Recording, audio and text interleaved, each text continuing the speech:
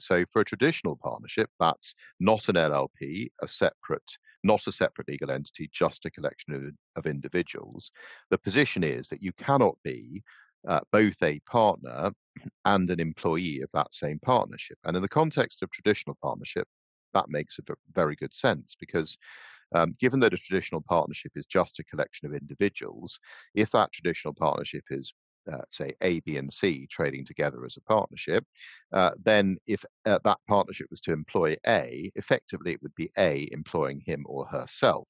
That would be a very odd concept. And also, the concept of partnership and employment is said to be very different in nature.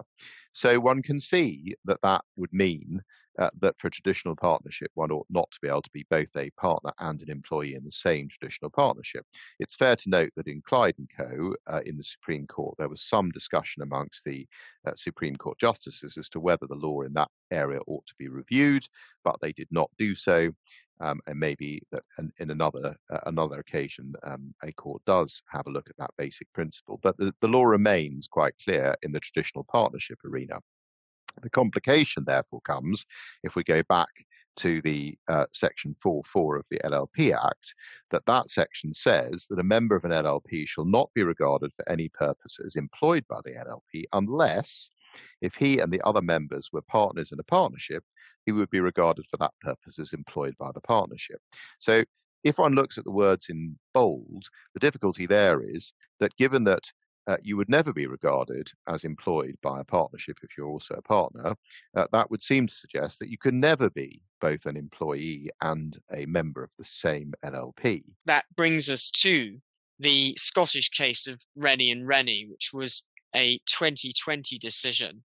Now, in that case, the expulsion clause provided that if any partner shall, in any of various listed ways, breach their duties, the other partners may expel that partner. Now, a further clause of the partnership agreement provided for any dispute as to a partner's expulsion to be referred to arbitration. So facially, there was some affinity with the Green case. A decision to expel a partner under this clause was held by the court to be quasi-judicial, with the consequence that natural justice was required in the exercise of that power. And there were two factors, principally, which the court found made the decision a quasi-judicial one. Firstly, the partners had to determine whether any of the listed breaches had taken place. They were therefore called upon to determine by consideration whether the grounds for the exercise of the power were met. But secondly, the power was specified to give the partners a right to expel, but not to oblige them to do so. In other words, it was couched in the terms that they may expel a partner having breached his obligation. And that entailed, the court said, that there was a discretion as to whether to exercise that power, and that discretionary element of the power entailed that the decision as to whether to exercise it was quasi-judicial.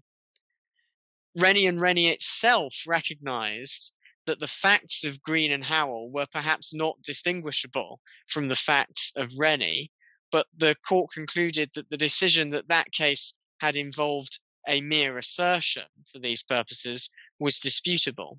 So to some extent, what Rennie did there was to accept the finding of Green and Howell, but to question its application of its own legal doctrine to the facts of the very case in which it had been propounded. That is somewhat curious, but again, that is the nature of what's said.